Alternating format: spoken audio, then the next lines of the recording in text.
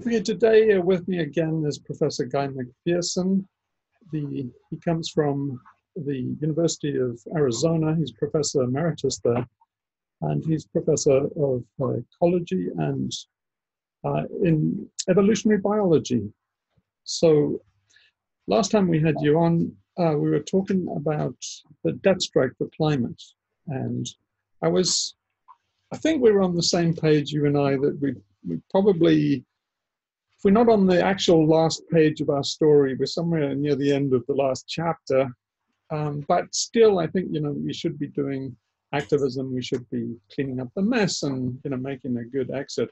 There are a lot of bad ways this movie can end, and I think there's some reasonably good ways that it can end too, and we should try and work for those outcomes. So today I wanted to talk to you about the follow-on from that death strike. The death strike was a proposal to Extinction Rebellion and XR, and I want to hear what you have to say more about XR and tell you about the response that I got. Well, first of all, thank you for the opportunity to chat again. I very much enjoyed our latest conversation. It's pretty clear that some of the commenters on the troll farm didn't appreciate it nearly as much as I did. There are certain things we don't have any control over. That's fine. So, a few words come to mind when I think about XR. I think they're cynical. I think they're dishonest. I think they've been co-opted by the mainstream or corporate media. And it took me a long time to come to that conclusion because, like you, I'm a fan of action, and I saw what they were doing, what they were calling for as, for the most part, reasonable actions.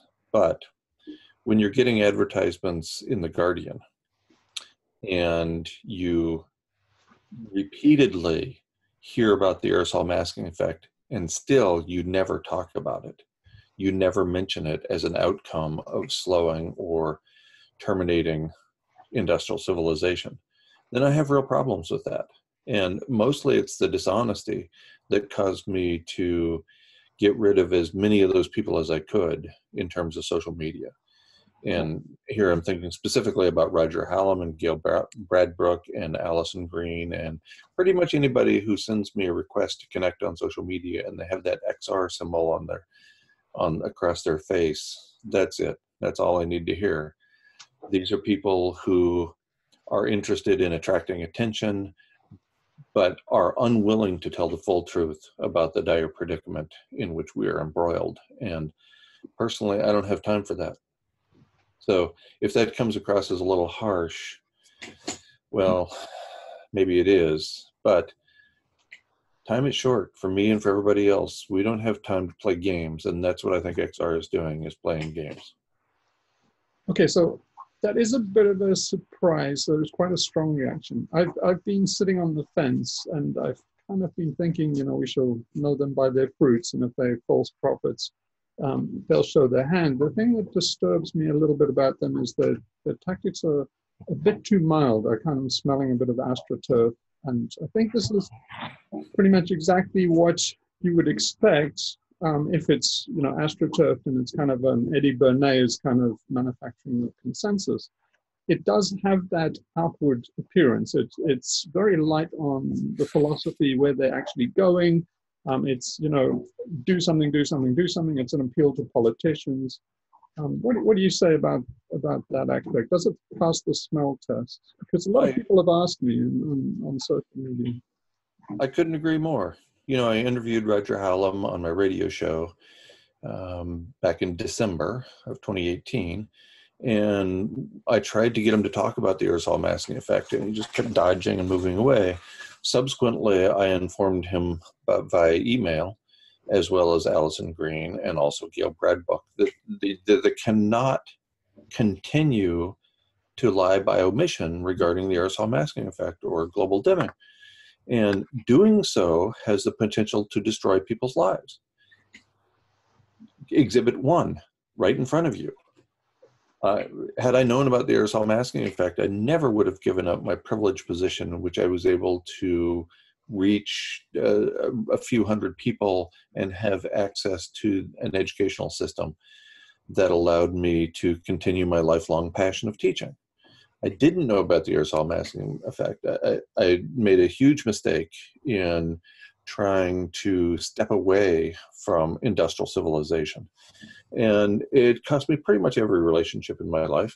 Had I known about the aerosol masking effect, I would have acted differently. And by not including that, perhaps the most important aspect of climate science, by not including that element, the folks at XR are, in my opinion, being, again, very cynical and certainly dishonest, because I know that they know, because I've informed them repeatedly. So don't give me this, they don't know, so therefore they can't talk about it. Of course they know. I've told all the people I already mentioned repeatedly, and they still refuse to mention it. So that's very disappointing for me. What do you think about the argument? I mean, they show a lot of signs of trying to, be strategic. They're trying to be popular, and they want to keep the message positive. They have these role models like MLK and, Gandhi. I don't think they're appropriate role models. I mean, it's, Indian nationalism has nothing to do with battle for extinction. And I certainly think that something is wrong with, approaching the whole impetus implies that politicians have our fate in their hands. And I think that's highly debatable. I mean, the politicians, by XR's own admission, are bought. So, why is the focus entirely on politicians and this hidden assumption that goes unquestioned that they actually have control, where so obviously they don't. The control is obviously in the financial industry and in the fire industry, fire insurance, real estate, and in the oil industry.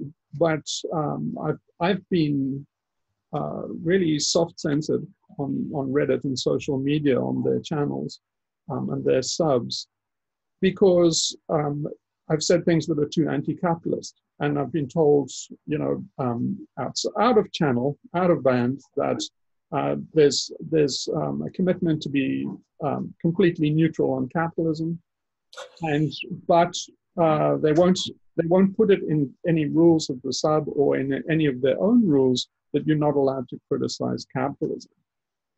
So red flags went up all over there. I wasn't able to determine if it was just one particular editor or whether it's a hidden policy of theirs. But they're mixed messages, so it's hard to tell. I mean, I think Gail Bradbrook came out with XR Business, and it was a kind of disaster that got backpedaled. So that was an overreach in terms of support of capitalism. But there's this continual theme of being business friendly and being establishment friendly and being politician friendly. So that yesterday we saw this, Gail was being questioned by the BEIS. It's a committee, and they're establishing the British, really what is called clean growth strategy, as if you haven't heard of a worse oxymoron in your life.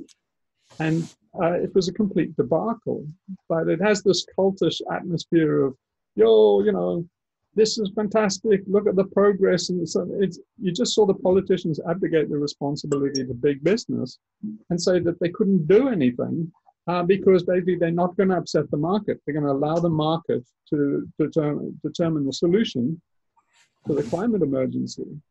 And I think, well, hang on, this smells of greenwash. What do you think? Absolutely, it's greenwash. It's like the Green New Deal in the United States. It's trying to appeal to the masses as if there's some magic bullet that will solve this insoluble problem. And all we have to do is throw a little greenwashing at it and it'll be fine. Well, that's obviously not the case. It took us a long time to get to this point as a society. It took capitalism a long time to get us to the brink of extinction. And now we're going to come out and say that we're anti-capitalist, but we're pro every other aspect of the system. We're pro-politician, we're pro the market, we're pro this, we're pro that, but we're anti-capitalism. Do you think they're somehow unrelated to each other? This is insane. So, I'm no fan of capitalism. I'm no fan of industrial civilization. I've been saying that for 15 years now in public. So don't get me wrong, but to assume that we can make minor tweaks to the system at this point and avoid human extinction is nonsense. To assume that we can even make major changes and avoid human extinction is nonsense.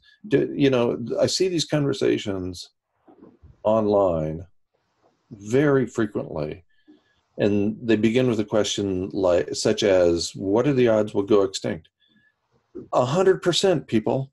All species go extinct. Every single one. It's like asking, what are the odds that I'm going to die? Okay, so we can debate, what are the odds I'm going to die today? What are the odds I'm going to die in the next month? What are the odds I'm going to die in the next 15 years? And that's what actuaries do for the life insurance business. But let's not debate whether I'm going to die. Of course I'm going to die. Let's not debate whether our species is going to go extinct. Of course it's going to go extinct. It's only a matter of timing. You can accelerate it by reducing industrial activity, as we discussed last time, and as I've been pointing out repeatedly, but XR refuses to admit that. At some point, and so many of these things are out of our control, and by our, I mean you and me and approximately 7.6 billion other people on the planet. So much of this is beyond our control. What do we have control over? Relatively minor factors, actually, within our own personal lives. And that's about it. If I had the ability to tweak capitalism, I would have started at least 35 years ago when I realized there was something seriously wrong. And surely 35 years ago, a bunch of other people knew there was something seriously wrong, who were in a position of much greater power than I'm in. I think that we have trundled too far down this scorched earth path, and what we're seeing is a scorched earth in our wake. Let's be honest about that. Let's be honest in pointing out to people every aspect of climate change, including the aerosol masking effect. Let's stop with the cynicism and the finger pointing and the appealing to the masses so that we will be popular. You might have noticed that I haven't been popular for quite a long time, so maybe I'm a relatively solitary figure on this particular point. Yeah, don't do yourself down. I think your popularity could be yet to come. But what do you say to the argument? I like the idea of extending our time. I don't like the idea of extending our time, the system's time. But I mean, I kind of imagine, anarchic utopia is possible, especially in adversity. I would like to see the system made more diversified, more robust. And so, even though we have a rough time ahead and inevitable extinction probably in the near term, we can still approach it from a point of view of solidarity. Particularly the thing that scares me is if, as things get worse and the mere fact that people are not ready for them, there's a shock value, and people are running into the arms already of authoritarians, because basically you're running for the shelter of the strongest looking protector. And of course, the far right wins hands down there. I mean, the left can't compete in those terms. So I think there are a lot of things to do. One of them is to stop this drift towards right-wing authoritarianism would be a good start. The other thing is if those authoritarians manage our extinction, I can imagine this kind of nightmare. I've made videos on the managed extinction nightmare. I imagine Katrina-type disasters on a broad scale, and look how Katrina was managed. That's a role model for how America's extinction is going to be managed. National extinction is going to be managed, and it's a disaster. The authorities will you can foresee FEMA camps, you can see quarantine, and you can see starvation, and just essentially labor camps turning to death camps, as we saw at the collapse of the Third Reich.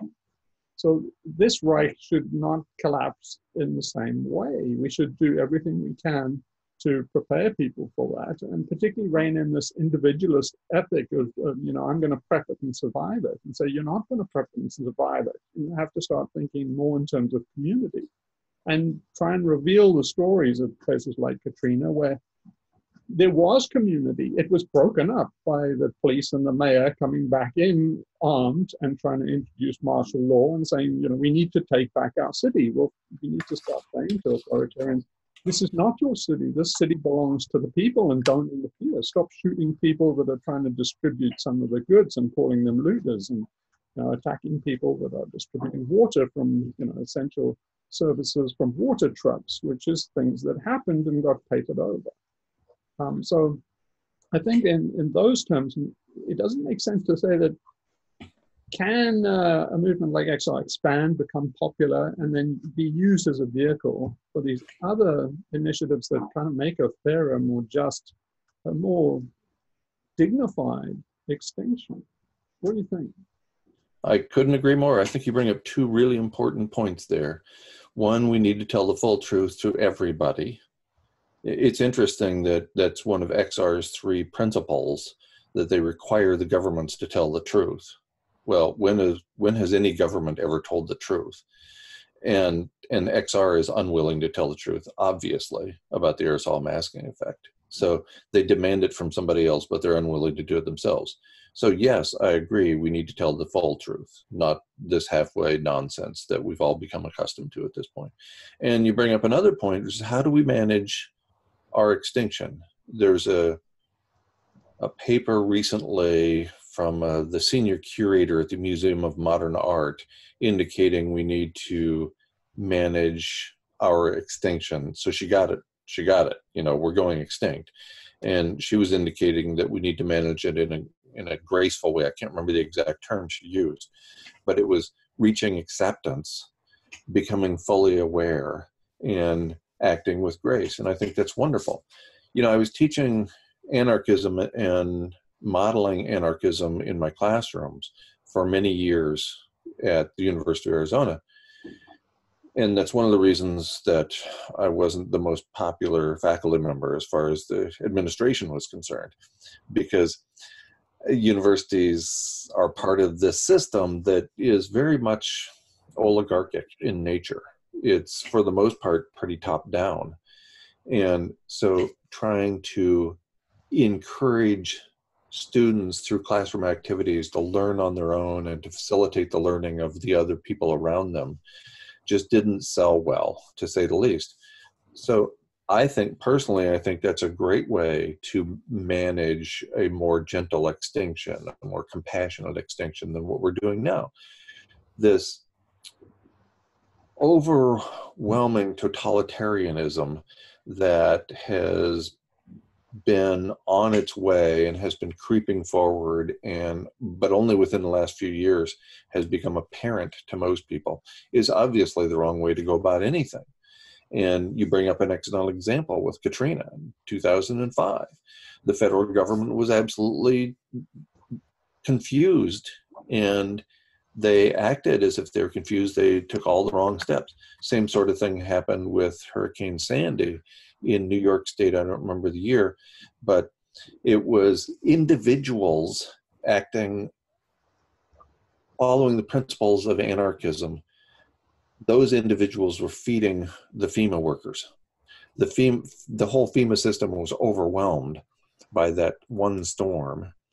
And so they couldn't manage it. They couldn't adjust to it. They had presumably access to all kinds of federal money to deal with the situation, and they couldn't. They were overwhelmed. And that's the thing. These top-down systems, no matter what name you call them, capitalism, socialism, whatever, they just don't work.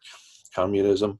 So they're all symbolic of civilization, of the ability to store food and therefore control the people. So we're trying to control people at some level. Let's let the people assume control of themselves for themselves. That's the anarchistic approach. And it worked a lot better in the wake of Hurricane Sandy than anything the government threw at it. So why don't we try to give as much evidence to people as we can and allow them to take responsibility for themselves. Will it work every time? No, of course not. Is the current model working every time? If you think this is working, you have a lot different perspective than I do.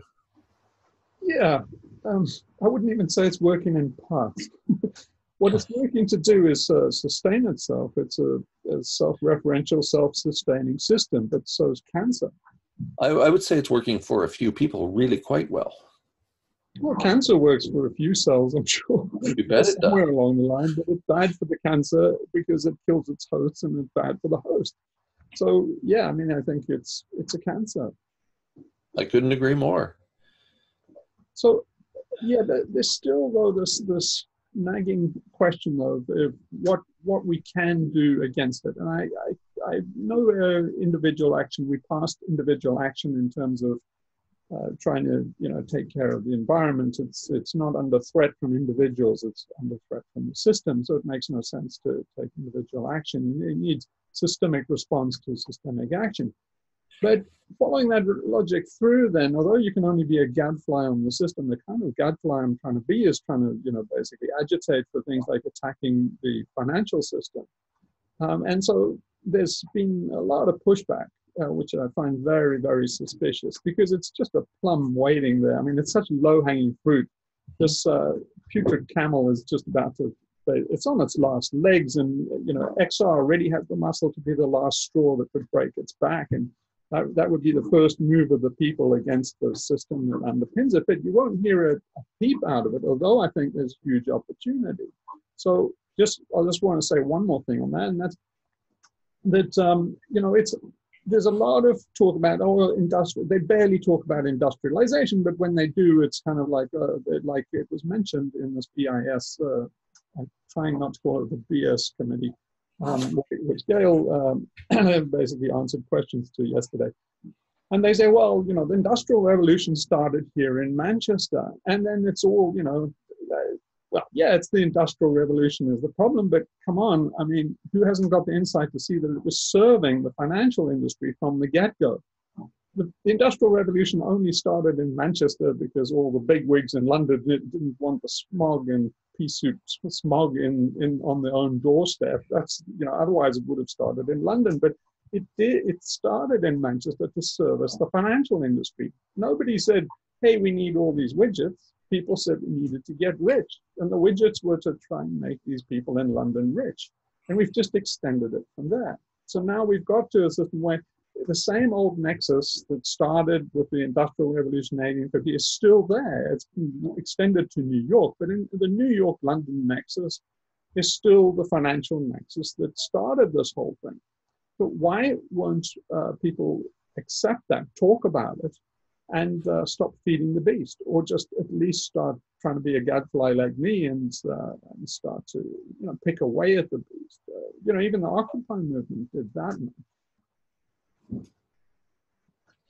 Yeah, I've been railing against what you call the FIRE, finance, insurance, real estate, underpinnings of this set of living arrangements for at least 15 years. And it's clearly that set of industries has clearly assumed control, basically. So as you pointed out, it's not the politicians who are running things at this point. They're just the lackeys acting on behalf of the people in the FIRE industries. So of course that's a good place to start. Of course the system is teetering on the brink, and that's what I thought a dozen years ago, is that the system was teetering on the brink. And so I'm reluctant now to say something like, all we need to do is hit these three areas, take your money out of the bank and it all falls down. I don't know what's going to do it at this point. Ben Bernanke, who was chairman of the Federal Reserve during the 2008-2009 financial crisis, and also in February 2011 when he did an interview. In that interview, he said that every bank except one in the United States was within the blink of an eye of failing during the global financial crisis. And he didn't name the one, but it was probably the Federal Reserve Bank, the one that underlies all the others. And they call a whole bunch of those banks too big to fail for a reason. So when Chase Manhattan or Wells Fargo or one of the other big ones goes under, I suspect it's going to have significant impact on the rest of the system to produce a domino effect that will bring the whole house of cards down. But I've been thinking that for a dozen years. Maybe the whole system is more resilient. Obviously, the whole system is more resilient than I think it is. But the system is the problem. You're absolutely right about that. How do we attack it? I used to do these actions and promote other actions that would get at the underpinnings of the whole industrial civilization. And, you know, following the model of Doug Peacock and Edward Abbey and that gang of folks back in the 1970s, trying to destroy the machine that was destroying us. And it had no impact that I could tell. I just don't know what to do at this point beyond continuing my educational efforts.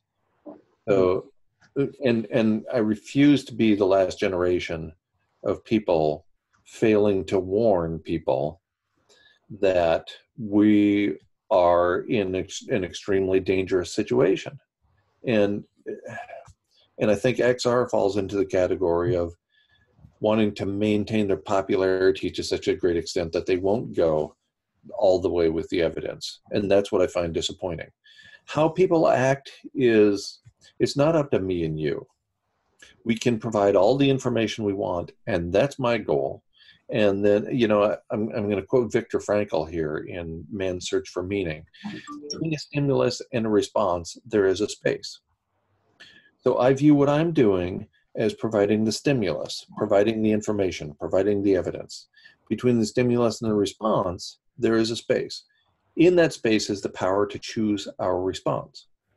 That's not up to me and you. We don't get to decide how each individual person is going to respond to the stimulus that we're providing. So between a stimulus and a response, there is a space. In that space is the power to choose our response. In our response lies our growth and our freedom. The last of human freedoms is to choose one's attitude in any set of circumstances, end quote. And I would add that we can choose not only our attitude, but also our actions, but only us. I've tried to influence individuals for a long time. From the relatively esteemed position of a university professor in the front of the classroom for 21 years, I tried to encourage my students to not have children, for example, because I thought that more people would only make the situation worse. There are a handful of my students who didn't have children out of thousands. I can provide the stimulus, I can provide the evidence, I can provide the information, but I don't get to choose the response. And fortunately for my mental well-being, I have managed to let go of the notion that I can choose the response of the people who hear my message. So, you know, I think what you are doing, what I'm doing, and what all the people who are presenting the information to the masses, I think that's all good work. And we don't have control over what happens next. Yeah, what about challenging Viktor Frankl here and saying that, you know, challenging him on the point that we actually do have control at all? I mean, I think we haven't, you know, there's a lot of evidence to say that we haven't evolved to tackle the mess that we're capable of making. So basically, we're still primates. We still think in terms of risk as primates. We still think in terms of future as a primate. And, you know, we have, you know, basically loss aversion, and we have a, what's it called, a bias towards, bias against future reward. I can't remember what that's called now in psychology. But anyway, it's the old thing where you give it somebody, they always prefer $1 today, even, you know, if it means they could get $2 down the road, they just have this exponential discount. I think it's future discounting that's not rational. And so that's pretty much what people are doing. Even if you give them the information, you're just saying, look, the opposite of the loads of bananas down the road, there's loads of risk down the road, but they will discount that risk for basically the goodies that they're getting today.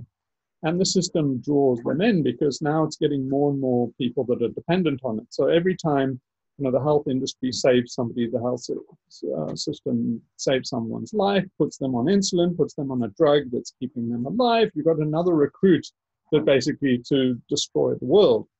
And so it's, basically individual against the collective again. So it's individual interest against the collective. And do people really have any truth or any real control, any freedom of action against the evolution? I mean, to me, I think, I've been doing this other part of this, the work I've been doing, and that's this more esoteric thing. So it's saying, let's get over your ego and you be kind of self-destructive or self-sacrificing, for the greater whole.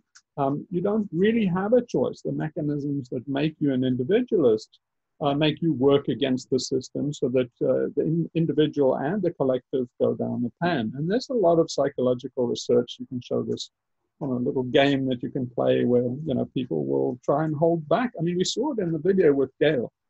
I couldn't believe it, that they actually, are so unself-aware in the government that they actually said, we're going to have a measured response. We're going to make sure that we don't get ahead of any country. We're not going to take a leadership. We're going to see what other countries are doing so we don't lose our competitive edge.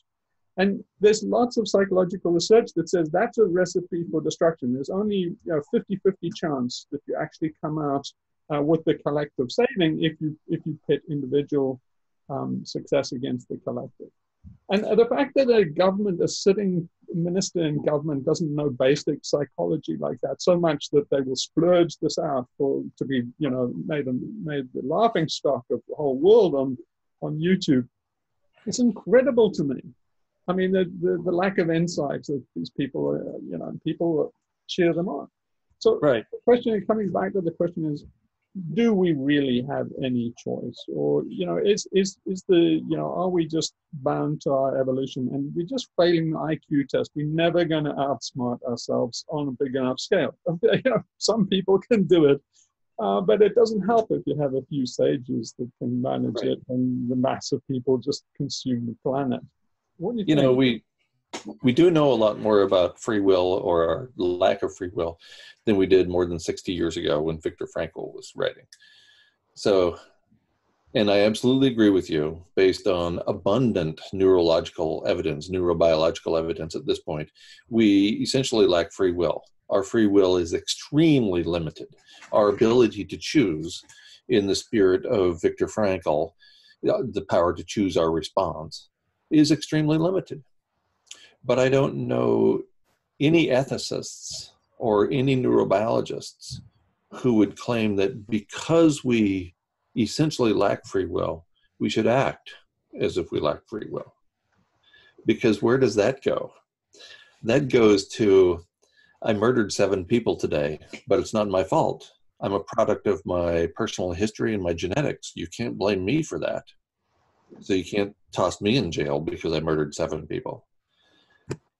So this is a particularly thorny place where we are.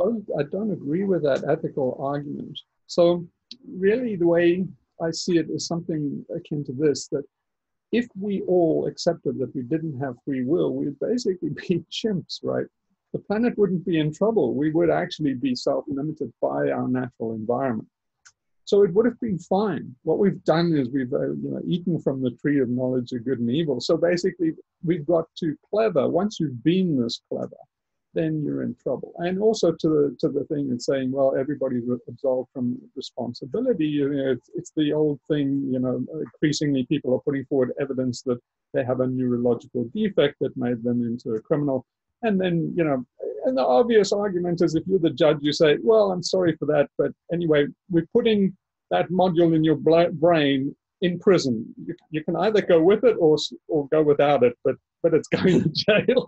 so whatever neurons that did the crime, they're going to jail. Go with it or go without it. It's your choice. But anyway, so that's the obvious argument. But it's we have the ability to outsmart neurology to a certain extent, but it needs a bit of encouragement from the system, so that you have this pump priming problem.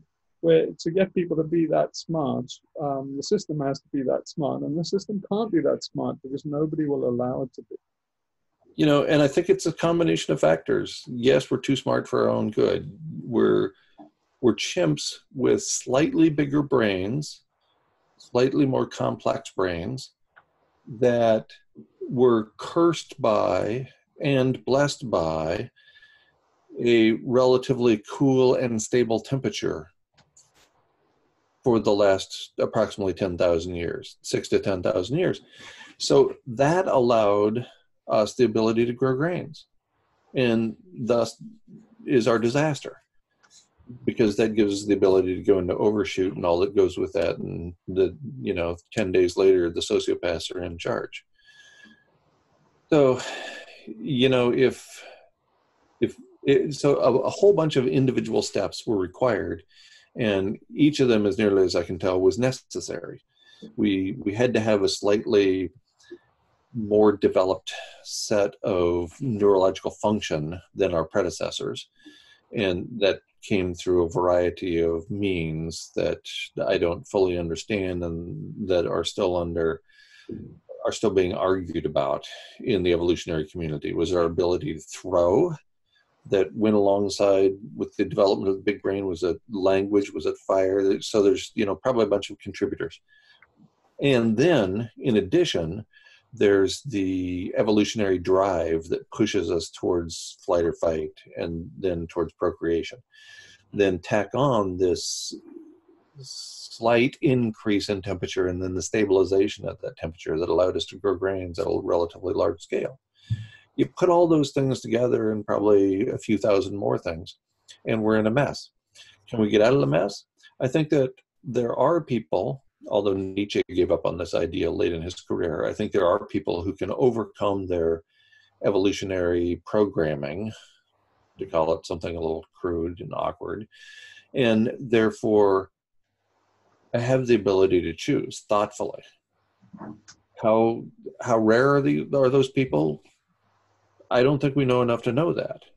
Plato suggested that maybe 10% of people in a population are rational throughout their daily lives, leading to a relatively rational life. And S. Jonathan Singer concluded the same thing in his book, Splendid Feast of Reason, in 2001, maybe, something like that. Based on he's a neurobiologist, so he used the recent neurobiological evidence that Plato didn't have access to, obviously. So it could be that there's relatively few people in the population who are capable of making these wise choices. What do we do to those people? Yeah, they normally wind up. We don't elect them, I'll tell you that.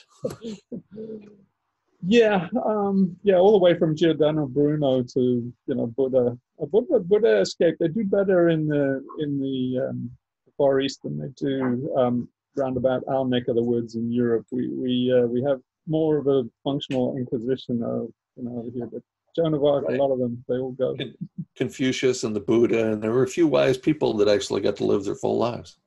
Yeah, not so much as you move west. There's a definite bias. But so just on that score, I have tremendous amounts to say on that. By the way, I'm an absolute heretic. You brought up the conventional Gordon Childs view about this grain surplus idea of civilization, which I absolutely loathe. I don't think it makes any sense, the stable temperature story, because although the temperatures have been stable now, there've been some recent discoveries like Gobekli Tepe, and the civilization there, and civilization is going strong long before agriculture.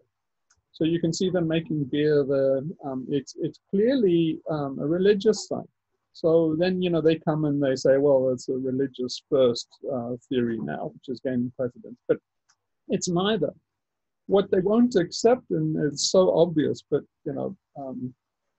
archaeologists are really hidebound. I got my first few dislikes for this video I made on the subject. I went to Gobekli Tepe and filmed this thing. One of my videos. Actually, I'd love you to watch it and see what you think, if you can spare probably tedious hour or something to watch it. But anyway, I tricked some archaeologists. One of them was the archaeologist at Gobekli Tepe, and they absolutely loathed it. I got into a bit of dialogue, but I could tell, I had so few viewers, I could tell where they actually bombed out. And it was Gordon Child's theory. This idea that there's something sacred about agriculture and it generated civilization, but it's completely back to front.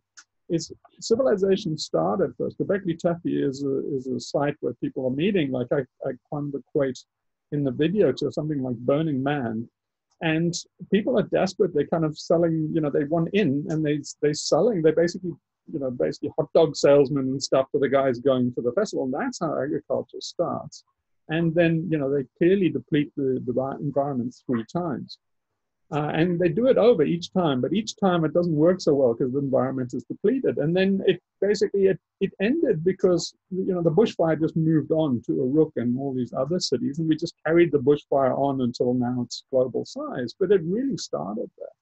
So just one more thing before you speak. And so I think what they're missing is that there was clearly commerce. So trading is going on very far back. You can go and see in say northern Algeria, there's a whole bed of tools that they have pyramid. If you look at all the hand axes and stone tools in maybe a kilometer square, they form a pyramid, literally a pyramid of Giza size thing. It's fantastic amounts, and isn't warranted by hunting and gathering. So to me, it's clear what's happening. It's commerce. They actually, you having there in the archaeological record is plainly a boom and bust cycle. You're seeing that they're using hand axes and basically arrowheads as currency, and they're making them for their own self. They've gone beyond the utility of an axe head, and now they're using it as common or garden currency. And so you get an inflation. Eventually you see these quarries where every man and his dog is spending all his time not doing hunting and gathering. He's making stone tools for trade in a market. And the trade networks, the obsidian, how it tracks, you can see the locality doesn't match the fact that the genes are moving, but clearly the goods are moving, because you can find, Neanderthals have traded and stuff. So clearly trade comes first. So then when, the first time you can really get a massive festival going on is a trading festival. It's a big outdoor swap meet. And then that leads to agriculture. The stable temperatures then allow this whole swap meet thing to get out of control. And I think that I would like you to see the video and see what you think. But that's my take. What do you say?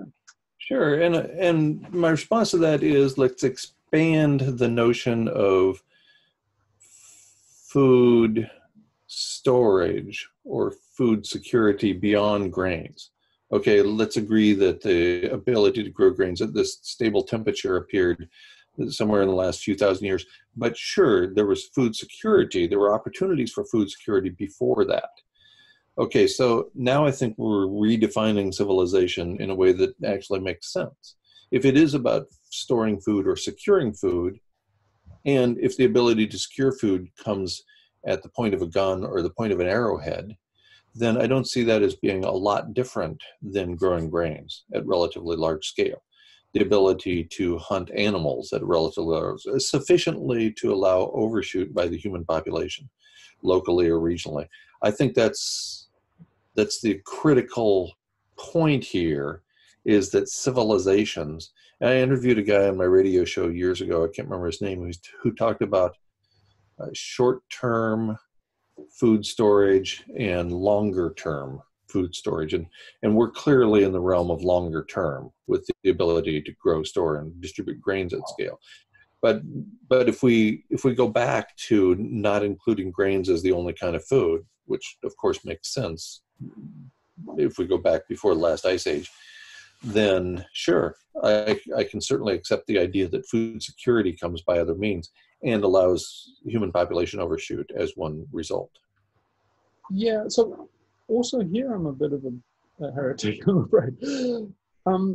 I think the evidence doesn't support this idea of food security, because although agriculture allows overshoots, they overshoot 3 times. You can see it clearly in the archaeological record in Gobekli Tepe. So this is, 10,600 years ago. And so way before agriculture, it's pre-pottery Neolithic we're talking about. And these, here's the thing about food security. If you, James Scott, for example, has written about how, well, actually, I think there's lots of evidence of this, that if you have a look at comparative hunter-gatherers and people that are in these agricultural communities, they're smaller, they're less healthy. They have bone defects from things like excessive labor. So clearly, the hunter-gatherers were taller, more robust, more healthy, more long-lived. So it's strange that they actually opt for civilization with its taxation, and it's basically almost guaranteed that you'll be conscripted into an army, basically used as cannon fodder. It's strange that people have the option, and you can see it right there, that they have the option to be hunter-gatherers because the environment is still intact, but they forgo that better lifestyle and go into this other lifestyle, and it demands an explanation. I think what is happening, it's really akin to, say, a drug den, or maybe a nightclub or something that you might see in contemporary, big city today. And these people are going there for the drugs. It's a drug culture. You have the big boss who owns the club, who sets it up, who has the doorman, and people are in this agricultural habit, but it's killing them.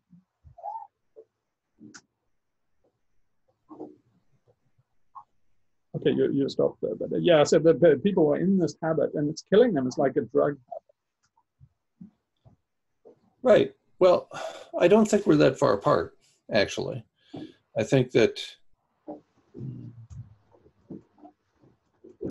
the overshoot can, it's interesting that, even we, relatively few people, maybe more than I imagine, recognize that this set of living arrangements is not particularly healthy. It's hard to step away. It's almost impossible to step away without being just disparaged by the system. And because of, again, our evolutionary past, we don't like that to happen to us. We all appreciate and thrive off of the good vibes from other people. So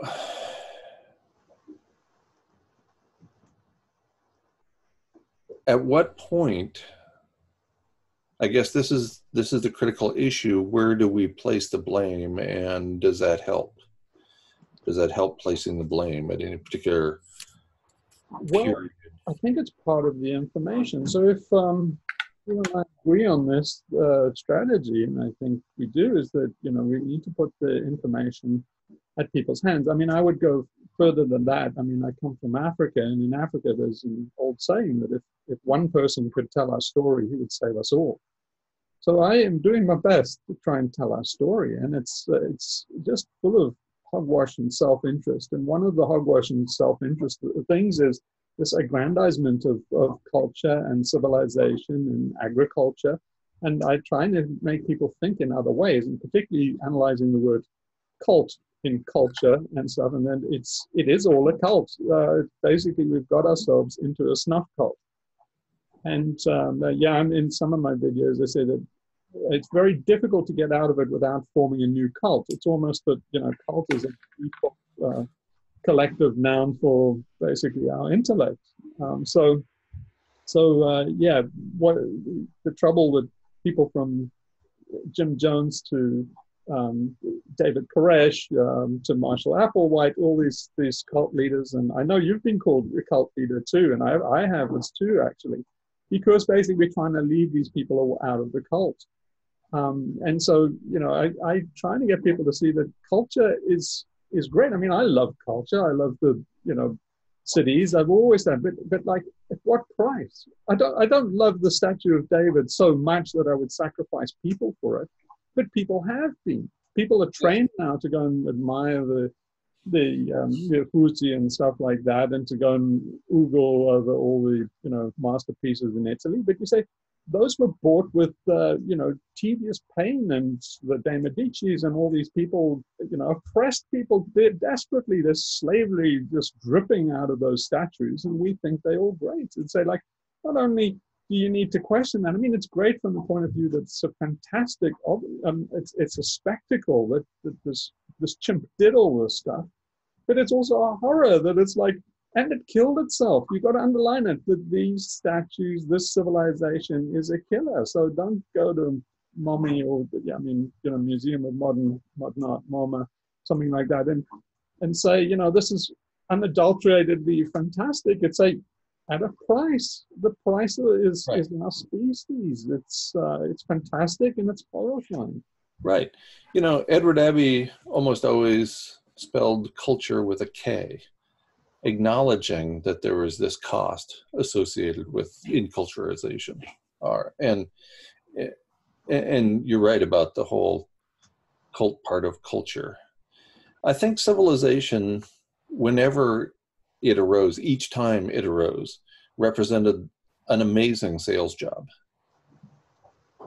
I mean, as nearly as I can tell, in every case, here were people who were reasonably happy, who didn't have to work very hard to secure what they needed in life, which is a decent human community and the ability to eat and drink and dance and all those other things that they deemed were important for their well-being beyond survival. And then civilization comes along, whether it be defined by trade or the ability to store food, the ability to secure food. In every case, the job skills for the individual became much narrower. So that now we have people within this set of living arrangements who have to wear wrist braces all the time they're working because the job requires it. So they're so miserable for 8 or 9 or 10 hours a day that they have to put on a prosthetic so that they can complete their work. And nobody seems to complain about that. Everybody just says, well, it's part of the deal. There are a whole bunch of parts of the deal that are really horrible. And so I agree, acknowledging the horrors of this set of living arrangements is a great first start. Let's not act as if every version of civilization, including the one that we're in, is the highbrow, consummate way for humans to live. So, would you speak a bit about the tyranny of time? So, my last video, I've been a bit scurrilous, I got to admit. Here I am admitting on YouTube I've been a bit scurrilous. I am. That's going to come back at you, I know. I might have to edit it out, but anyway, I am a perpetual troll, and that's my way of feeding people information and getting them to think. But what I've been doing is I've been trolling our favorite organization, XR, and telling them they only need one demand, and that's to take the concept of chronological time out of contracts. So you demand that you're not it's automatically nullifying any contract or agreement that has, the concept of chronological time, a date, a period, and it is self-nullifying. Of course, the ramifications of that is our civilization falls apart. The financial industry falls apart. You can't do interest, you can't do tertiary, the whole thing just comes unstuck with that one demand. But I was really trying to get people to think in terms of time, in terms of, their logo is we are running out of time, the tyranny of time, that basically they got people, like you say, with prosthetics on their arm to do this 9-to-5 job. And it's the oldest trick in the book. It's what Marx said is, they pay people for their time, but keep their work product. They stole the work product, and knowing that that's far more valuable than the time. And then they use monopoly pricing to get wage slaves to compete against each other so they can drive down wages. And that's still one of the things that the Fed is openly says it's doing. It doesn't even hide it. Mm-hmm. So I want to get people to start thinking in terms of time. And I think it's too imaginative for XR, and XR may be compromised anyway. But anyway, I for the few people that read it, I hope I stimulated them to think in terms of the tyranny of time and how basically There are other types of time. In Greece, there's kairos and chronos, not just chronos. But our cult has become, obsessed with chronos. The computer is just basically an offshoot of chronos. The clock is chronos. So, but there's kairos too. That's time and tide, and the winds and the fates, and the time of opportunity. Make hay while the sun shines. And a lot of what we've been doing in terms of green energy we've been trying to get kairos, which is like, say, wind energy and solar energy, and then force them into chronological delivery, which is kind of what agriculture is doing too. It's trying to enforce a regular output from something that's irregular. And then Trump comes along and says, you can't use all this green tech because it's, the sun doesn't shine anymore reliably. The wind doesn't blow reliably. And you say, yes. So the conclusion is not that we need technology that's chronological. It means that we must stop living chronologically. We must start living according to green tech. So when, make hay when the sun shines, but stay in bed when the sun doesn't shine. Don't fight the traffic and commute into work. This kind of thinking. But what do you think of that thing? I think Chronos is a product of civilization that has become a self-reinforcing feedback loop. That we adhere to the concept of time, look at the 9 to 5 or the 8 to 5, and should you be 30 seconds late for work? It's the end of the world. It might be the end of your paycheck. And that's how imprisoned we have become by time. I couldn't agree more. Yes, Chronos is a bad idea, unless I'm teaching the class and it's the students who are showing up late. Then it's a good idea. And you see how easy it is so to fall into the whole thing. That's what a cult is. It stops you thinking, right? Yes, absolutely. So it's one of those things, how are we going to unwind it? We can't uninvent fire. Well, here's the thing. I've had a lot of, I'm kind of a scurrilous type, and I've had a lot of fun over the years, experimenting with this kind of, but one of the things you can do is just a new perspective. So it kind of, just a new zeitgeist. For example, take a trivial example, but the absurdists and that, they all recognize this, and Discordians, but just to take a simple example, if ever a rich asshole friend of mine or something like this has happened to me before, I'll use this as an example, is spent a lot of money on a fantastic picture, and they're showing it off. It's have this great work of art above the fireplace, and they're trying to look sophisticated, and so they show this picture off to me, and instantly I couldn't help myself, but I went, yeah, it's really interesting. Have you just looked at this piece over here? It just looks like Mickey Mouse ears. Can you see? There's Mickey Mouse's face. And when I did it, the guy was absolutely furious. He said, you realize now I cannot look at that picture again without seeing Mickey Mouse? And I said, really? I never thought of that. And so I ruined the picture for him. So they not only have I broken his behavior, cracked his ego, and basically given him a moment of zen, but I just did it with pointing out the absurdity of our situation is something that I think we could campaign on. Like, it's been lost, John Paul Sartre, all those great guys from the 60s. It's kind of very unsubtle now. I mean, subtlety has been lost on the internet.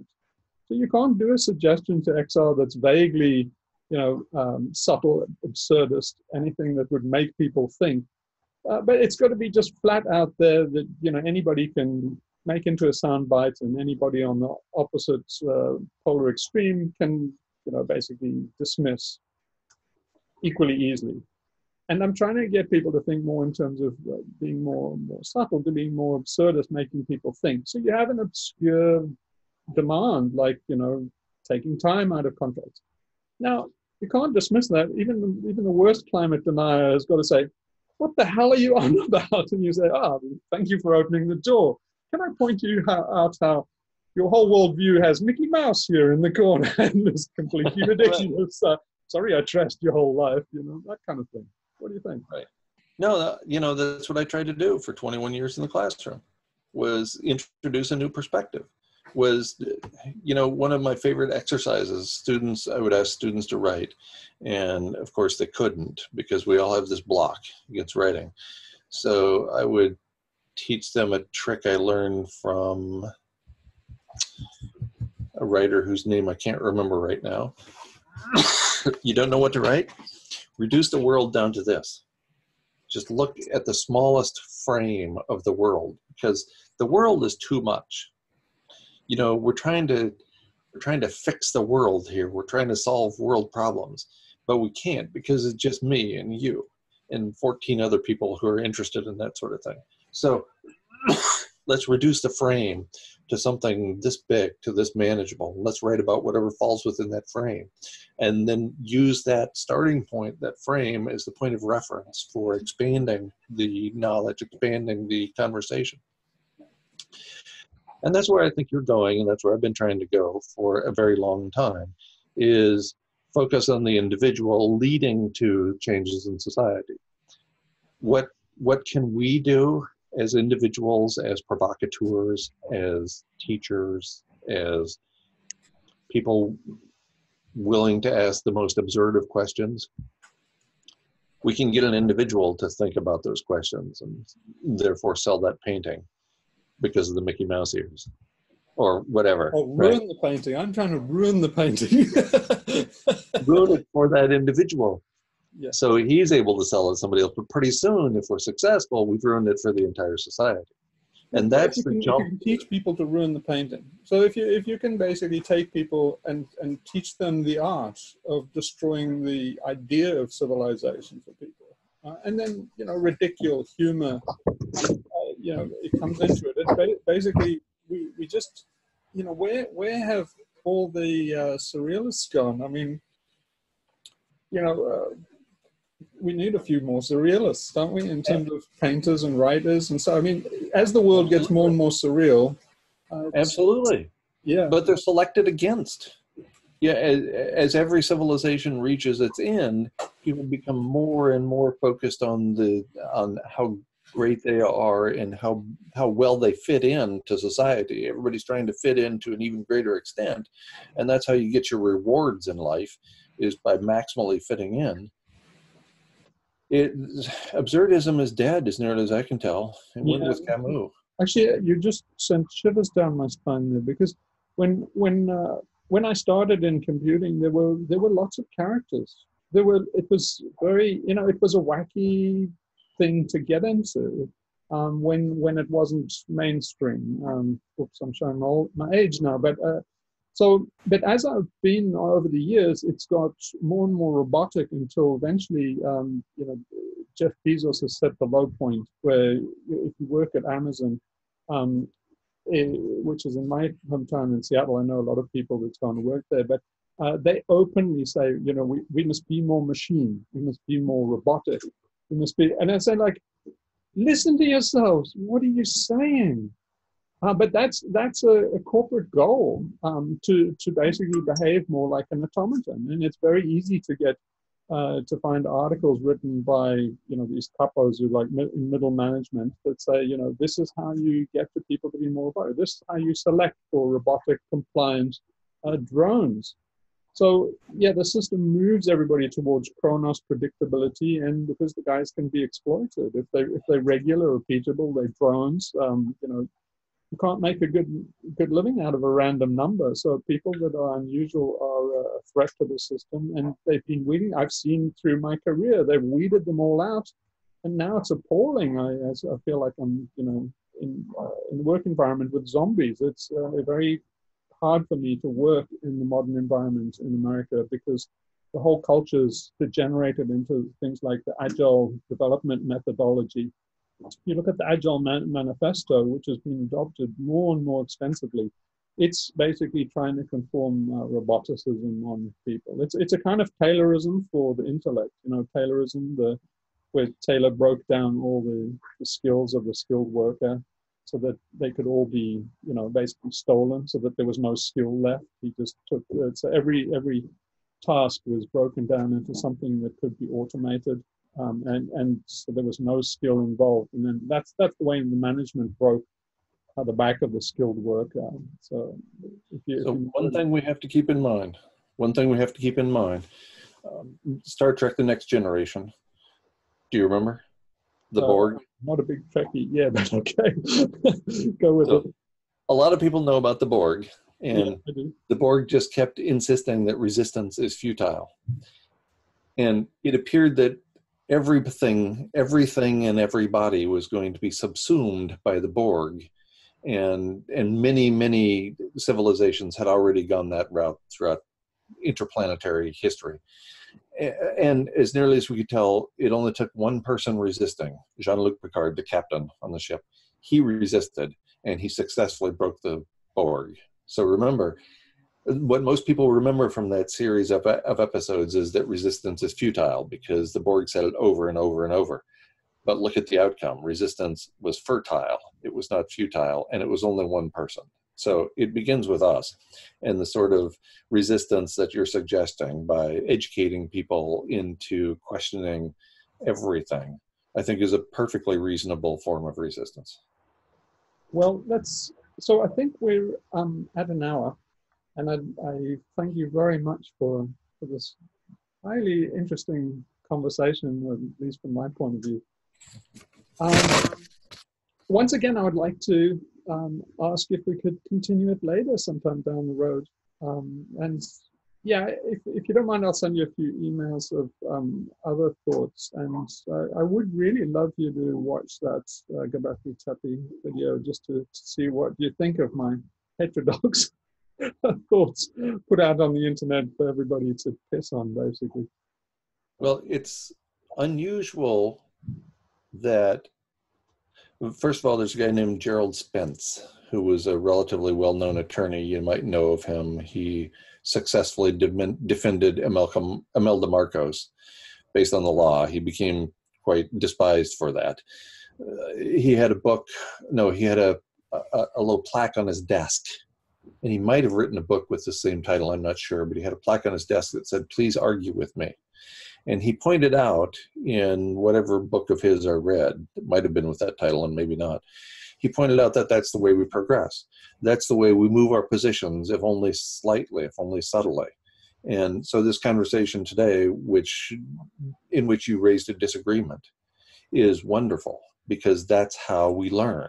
We don't learn by the robotic, we learn nothing important, I should say, by the robotic algorithm-driven system that most of us are embedded in right now, that tells us perfectly well how to create computing technology, but doesn't tell us how to think, doesn't tell us how to find the absurd in the mundane. And those are the things that I think are important. So that you disagreed with me, I view as a good thing. And yeah, that fits with Shannon's information theory. So in computing and information technology, that really, if you're repetitive, there's no information content in that stream. In other words, it's compressible, and it's compressible to nothing. It's only if you have new information, which is random and contradictory and unpredictable, that it's not compressible. That's the definition, Shannon's definition of energy, or rather of information. Anyway, there are lots of fascinating discussions still to be had, obviously. Right, and Shannon's ideas have greatly influenced not just the computing industry, but the statistics industry as well. You know, I was learning about Shannon's ideas in graduate school with the focus on statistical computing, on trying to determine the difference between A and B. Yeah, actually, there's a whole fascinating discussion to be had by the postmodernists, on the postmodernists and Wheeler and his interpretation of it for bit and stuff, of the information applied to physics. And you know, physicists now accept that the world is just information, and of course, then you get this complete industry of bollocks around entropy. But the cyberneticists, they were all about the first computers and really making the world robotic, pretty much Visa style. In fact, I think my next video will be on them and the Hilbert program, and on that idea of logicism, trying to get the world to behave like clockwork. And we do live in their clockwork world. They kind of shaped our worlds much like Eddie Bernays did in stealth. But the cyberneticist's impact on our world has been extreme, and yet almost nobody knows about them. Almost nobody knows about Frege and the the Hilbert program. Those mathematicians that tried to put us in the box very, very successfully. What a fascinating story. I think I will start recording that with you. Let's round it off here, unless do you want to complete this with a comment? Well, thanks for the opportunity, and I look forward to our next conversations, because they're far more interesting than almost everything else that goes on in my life. So, at this point in my life, I'm trying to balance life is short. No matter how much time we have left, and I don't even want to argue about that, life is short for all of us. And I'm trying to balance that but there's so many new interesting things, so many more interesting ideas that I haven't properly considered, that I haven't gone deeply into. And you're pushing me to do that. So I very much I'm gorging myself on it. Especially, I'm going back to our roots here in Greece. Mm-hmm. So they had it all down here. It's just a matter of uncovering it. So yeah, I'm gorging myself. I'm sorry you can't share in the feast. I drop a few videos out occasionally just to annoy people. So thanks again for the chat, and I look forward to the next one. So do I. Thank you very much, Guy.